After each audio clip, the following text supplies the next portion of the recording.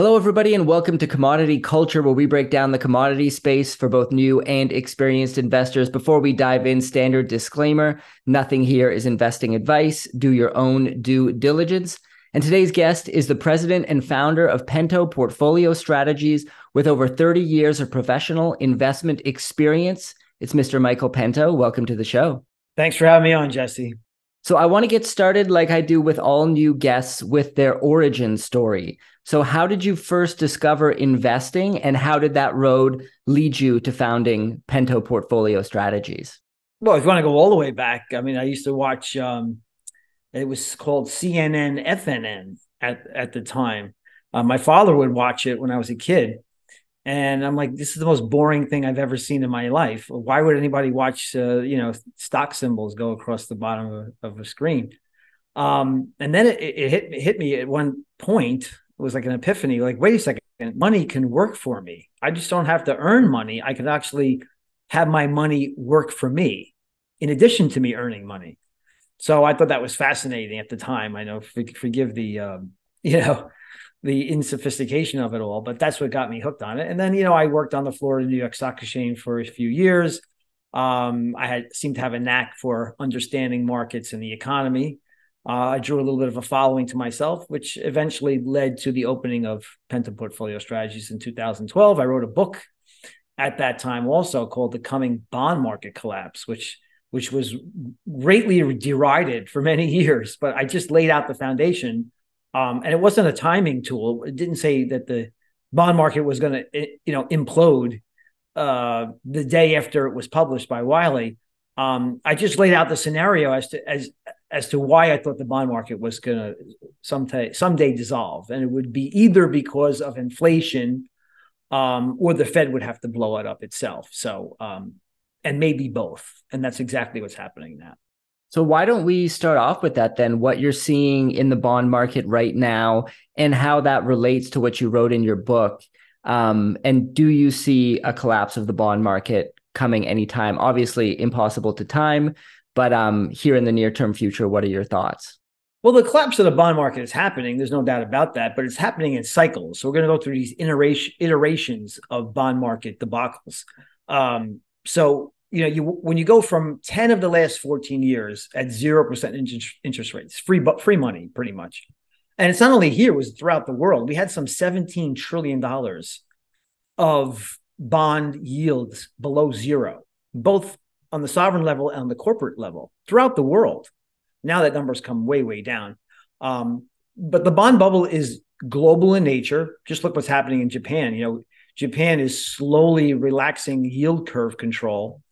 It's basically an insolvent retirement community with, I think it's 1.3 quadrillion yen in debt outstanding. Inflation is 8%, their annual inflation rate for food.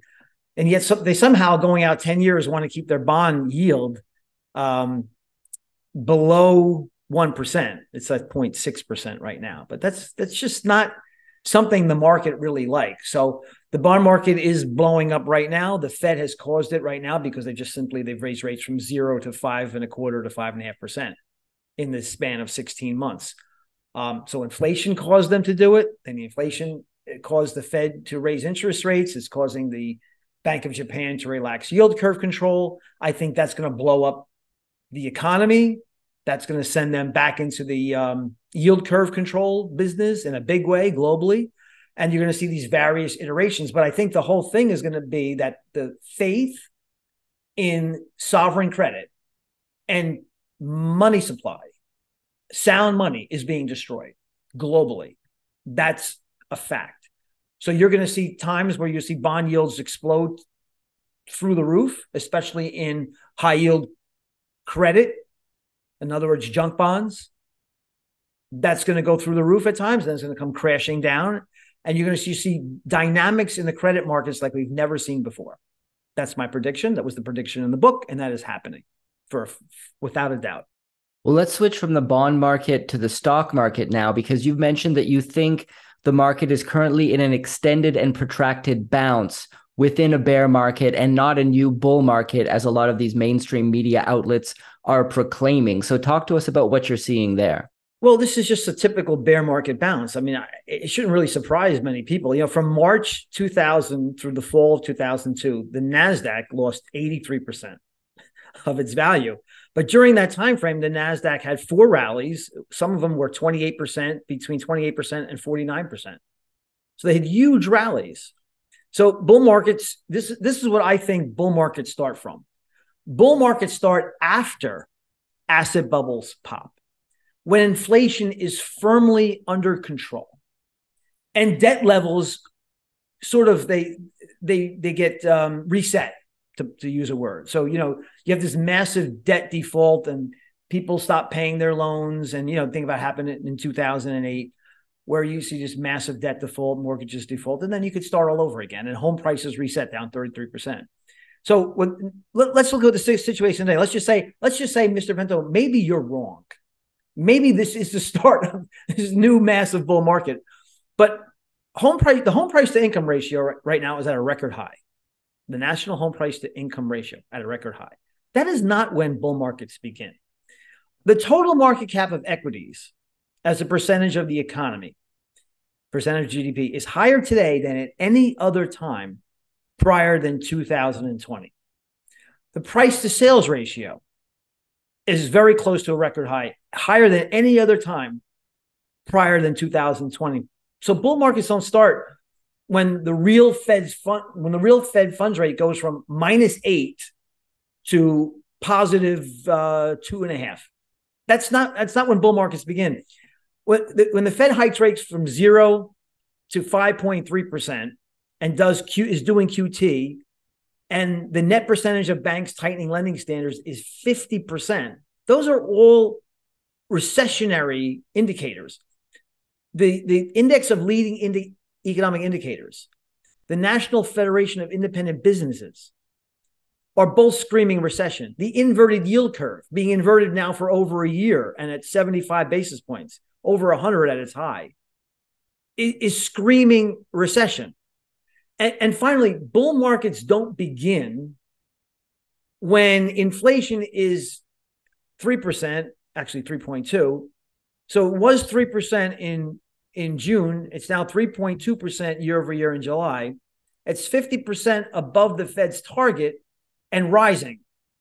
So all those things I just mentioned are not the conditions conducive for a bull market to begin. They're conducive for a bear market, phase 2 of the bear market, to commence with a vengeance. I don't know if it happens. I don't think it's going to happen tomorrow. I have a model that I created. I hope to talk about it in a few minutes. But the bear market is going to happen. It's going to bring about this grand reconciliation of asset prices. The model tells me it's not going to happen tomorrow, but it's out there in the near term, and getting the timing right is crucial.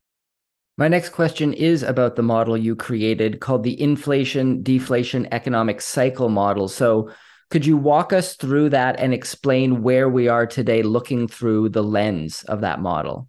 So it's basically a 20-component model that's been rigorously backtested to find the best components to understand the second derivative, the rate of change of growth and inflation, with an emphasis on inflation. And if you get that right, you tend to avoid, very succinctly, avoid recessions and depressions. That's when you want to get out of the stock market. But it also helps you understand when we're into something called stagflation or intractable inflation, where you see growth stagnant, but you see rapidly rising inflation, which, by the way, is a wonderful sector. I have 5 sectors, which range between deflation and depression all the way to hyperinflation, stagflation, intractable inflation in sector 5. That's the great sector that's the best sector for commodities.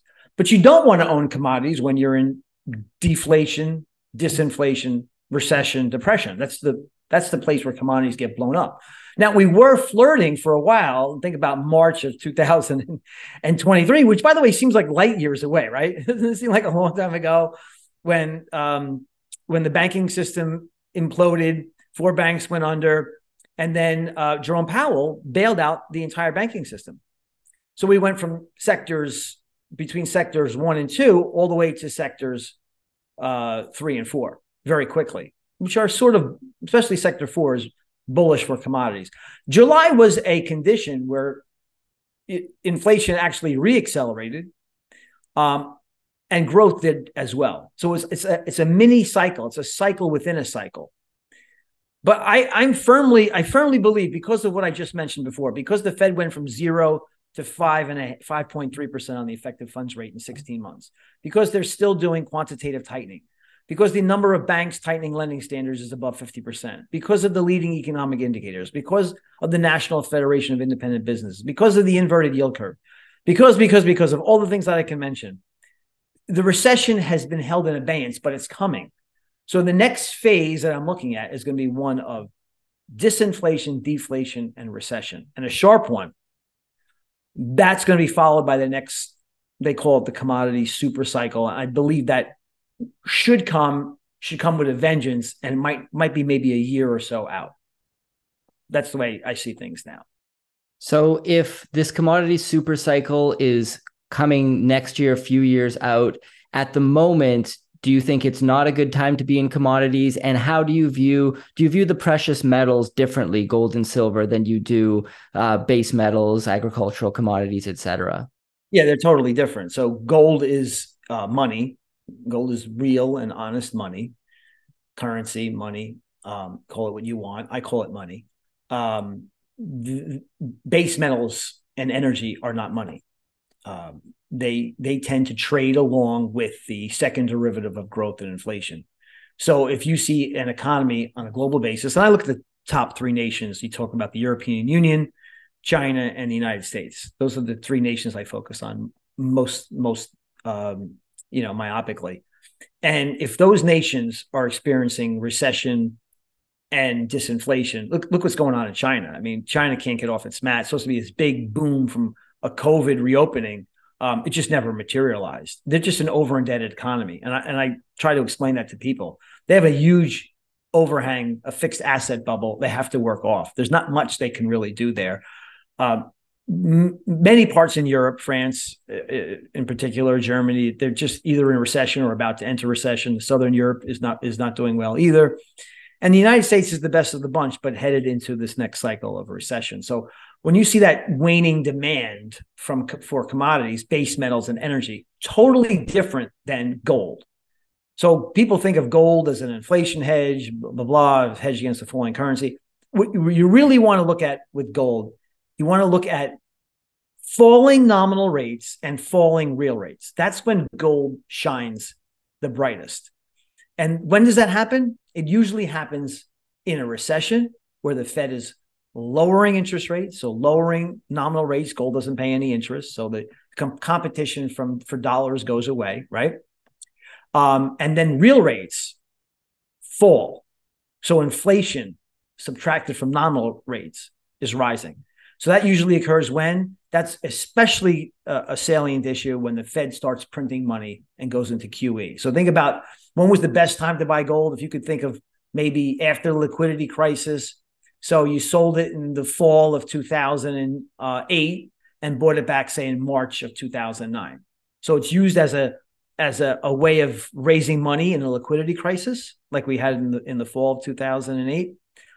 Did well up until that point, and then people just sold everything for dollars. And then after that, it was like, hey, wait, the Fed took interest rates to 0 by the end of 2008. They started this quantitative easing program. So we knew that in nominal rates were capped at 0. They weren't going anywhere, yet inflation was going to tick up, which means real rates are falling, which means you got to buy gold with both hands. That is not the same calculation as when do I buy copper. It's just not the same. And how do you view silver? Does it follow gold in that sense, or do you see it more as an industrial metal alongside copper?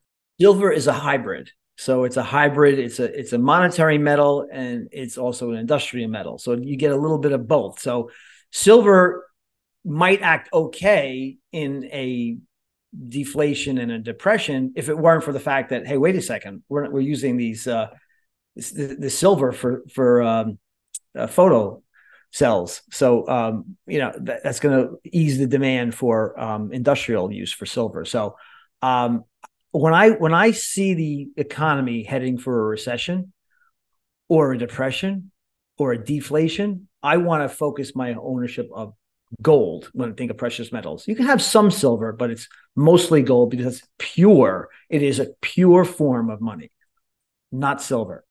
And what do you make of the BRICS nations and their desire to move away from the US dollar as a currency to settle trade, potentially with a gold-backed currency? There's been a lot of rumors swirling out there. A lot of gold bugs are pointing to this as a big catalyst. But as you mentioned, China's economy is in big trouble. We saw Russia today, I believe, have an emergency rate hike. The central bank hiked rates, I think it was over 360 basis points. So things aren't looking really rosy there either. How do you view the BRICS alliance? Do you think they'll be able to launch and implement a gold or commodities-backed currency, and how much of an impact would that have? I do. So I don't incorporate that to my day-to-day trading because it's a more of a protracted trend away from the dollar.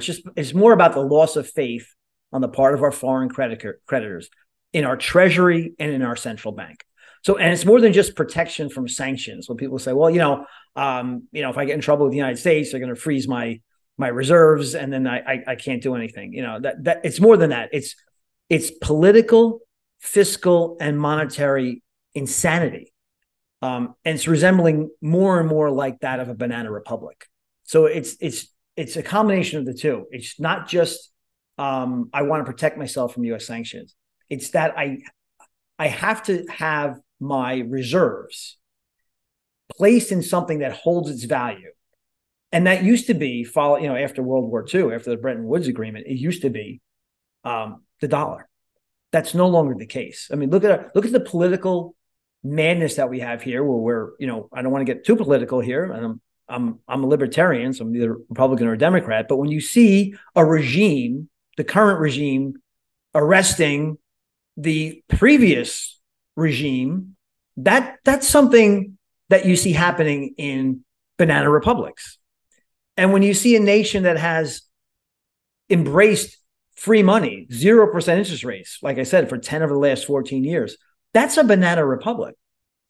Look at the nation's debt. We're at almost $33 trillion, 120% debt to GDP. Do you know, Jesse, that by 2040, the CBO predicts that we're going to spend 100% of all of our revenue just to pay for entitlements and interest? This is banana republic. It screams to me banana republic. So yes, I believe the BRICS have to adopt their own currency and back it with gold. Yes, a lot of those same banana republic shenanigans are going on in my home country of Canada as well. One of the reasons why I left and relocated myself to the Balkans. But it does feel to me sometimes that the Fed and governments of these Western nations are making such poor decisions when it comes to the economy, policy, etc., that perhaps they are not incompetent, but rather malevolent, and are intentionally causing problems with the economy and with society at large. Could this be a possibility in your view? Well, there's no doubt that they're feckless. Most of them are megalomaniacs, though, also. So they'll do whatever they can to maintain power. It's all about power for them. They care nothing about philosophy. They don't care anything about our progeny. What they care about is maintaining power. And that is evident. Listen, just look at what happened in March of this year. And it happened almost instantaneously. So you had a couple of banks fail. So what did Powell do? Did he say, well, that's capitalism and banks shouldn't take in such a crazy risk in cryptocurrency, or had such a large concentration of depositors that were way above the FDIC insurance? No, he didn't say that. What he said was, I am opening something called the Bank Term Funding Program. And he immediately printed $400 billion in the space of 2 weeks. He guaranteed all deposits, FDIC deposits. And this program took every asset, every treasury asset, and every mortgage-backed security of every single bank. It enabled every single bank to take their assets that are still way underwater and becoming more so underwater, and hand them off to the Fed at par, full value, for 1 year.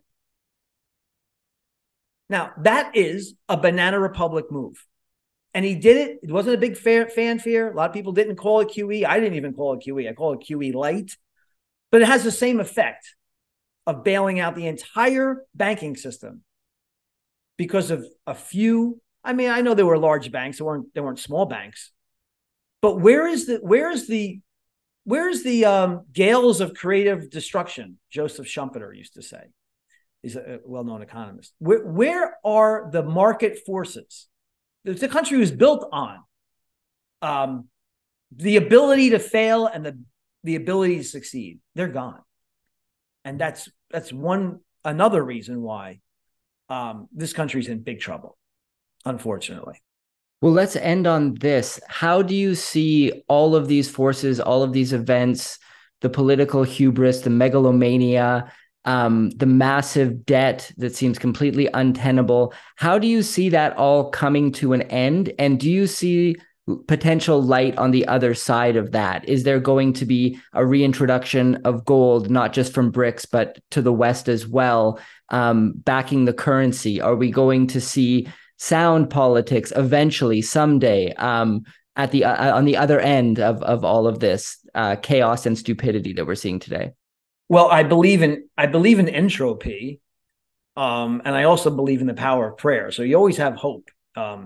But what you just mentioned is only going to happen when the apocalypse comes, because there's no willingness to undergo a depression, which is what's needed. A cathartic depression is needed for a few years just to clear out all the imbalances. And let me just mention a few. So we have record debt, all right, and soaring servicing costs on top of that debt. Consumer credit card debt is over $1 trillion. 401k hardship loans are up 36% year over year. Consumer debt is up $3 trillion alone since COVID. 20% of all listed shares in the United States are zombies, meaning they have to sell debt, new debt, to pay off the interest on existing debt. This is all an untenable situation, which has to come crashing down. I know it doesn't look like it now if you just Google the last trade in NVIDIA. I get it. But it has to happen. It's necessary. And it's going to be healthy, but it's going to be very painful. And you have to know how to negotiate it correctly to survive. Well, thank you so much for joining us today, Michael. Really appreciated the conversation. For those who want to learn more, could you tell us about Pento portfolio strategies? Well, the website is pentoport.com. You can get a free trial subscription to a podcast called the Midweek Reality Check, where I give you a lot of honest data out there and some honest interpretation of that data. It costs $50 a year if you want it. And if you don't want it, it's a 5-week trial that expires. So it's called the Midweek Reality Check. And if you are a U.S. citizen and you have $100,000 to invest, I will manage your money according to the IDAC model, which I have a lot of my money in personally too, because I really manage it in a way that preserves and protects your principal. It's designed to avoid recessions and depressions. That's when you lose most of your money, 30, 40, 50%. That's coming.